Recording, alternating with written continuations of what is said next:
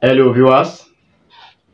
Good morning, good afternoon, and good evening, wherever you are watching this program.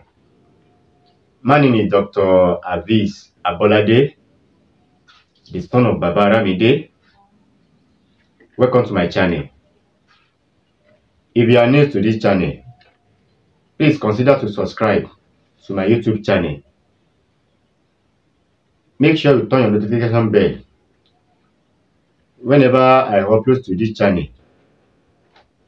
You will be the first person to watch my program. If you need more of my video, you are free to watch my previous video.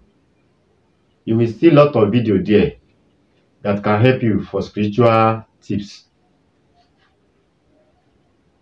In short, what I would like to share with you people today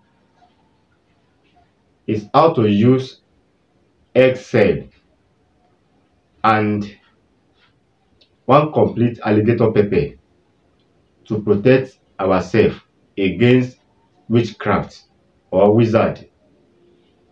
Yorùbá call witchcraft àwọn àgbàlagbà.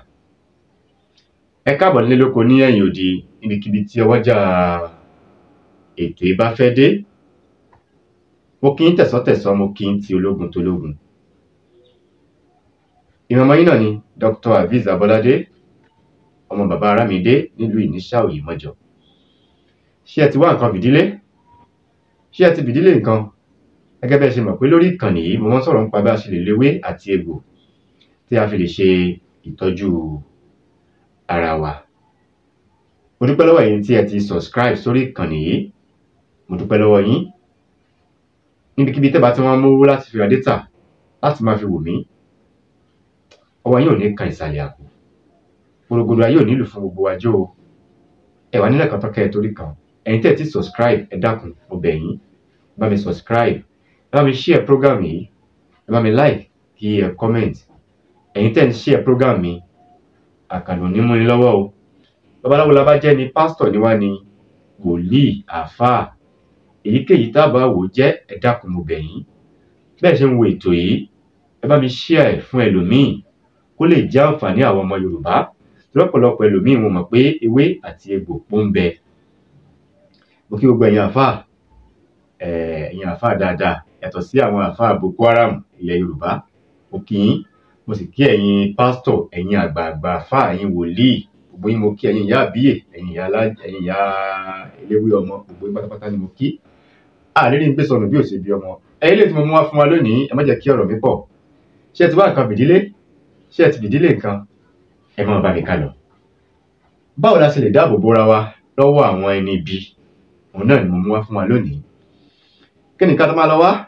Ẹ má gbàgbé láti bá mi subscribe, ẹ bá mi share program yìí, ẹ bá mi like kí ẹ comment. Wọ́n ń pe ewé kan ní ewé ẹ̀yìn olóbe. Ṣé ti di báyìí? Ewé tí wọ́n ń pè ní ewé ẹ̀yìn olóbe ni. Wọ́n tún ń pè ní fẹ̀yìnbísowó tàbí olóbe. Èyíkéyìí tẹ́ bá mọ̀ sí, ìkan náà ni, èdè ló yàtọ̀ síra wọn.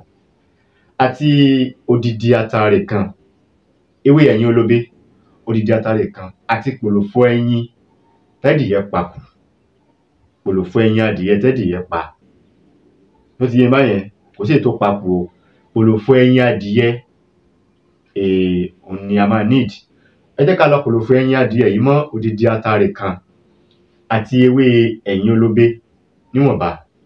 Ẹ jẹ́ ká wá fi ọṣẹ dúdú, ọṣẹ Ìníṣà bí mo ṣe máa ń sọ, ọṣẹ Ìníṣà. Òun náà lọṣẹ tó jẹ́ original ọṣẹ dúdú. Ẹ bá mi fi ọṣẹ Ìníṣà tó jẹ́ ọṣẹ dúdú, ẹ bá mi fi gún. Ẹ ti gún papọ̀. Báwo la ṣe máa lò ó? Báwo la ṣe máa ṣe? Ẹ wá gbé láti bá mi subscribe sórí ìkànnì. Bá ṣe máa ṣe náà ni mo ti ṣàlàyé fún yín. Ẹ gún kó kúnná dáadáa, pé ẹ gún mọ́ ọṣẹ. Ẹ jẹ́ kí a máa fi wẹ̀. Ẹ fún ìyàwó wa, ẹ fún àwọn ọmọ wa, káwọn náà ló ń bẹ̀. Ẹ̀tọ́ ìjọba ti ń dáàbò bora wa, ẹ jẹ́ ká rántí pé ká dáàbò bo àwọn ẹbí wa náà. Ọlọ́run ní dà wá láàmú. Gbòrògbòdò ayé ò nílò fún wa jọ o. Ẹ ti ẹ̀wọ́ pọ́nmọ kékeré pé kí ni mo fẹ́ sọ tẹ́ ẹ̀ tí ì gbọ́ rí. Ìfẹ́ tẹ́ wá ní sí mi tẹ́ ẹ fi ń wò mí. Ọlọ́run nípa náà ìfẹ́ náà. In case of those that don't understand Yoruba language very well, What I'm trying to explain is how to use this leaf and one complete alligator pepper and cell, egg cell that end ash, the egg that end ash, the cell, go and look for the shell that end ash, and one complete alligator pepper with this leaf, pound it together. After that, add black soap on it, add black soap, pound it very well, add water, add ordinary water, pound it very well. If you want to use this soap to bathe, you can use it morning, you can use it afternoon, you can use it night. That is it. Your wife can use it, your children can use it. Please, if you are watching this program for the first time, please and please don't forget to subscribe. Help me share this program. Drop your comment and like it. Thanks for watching. Please don't forget to subscribe.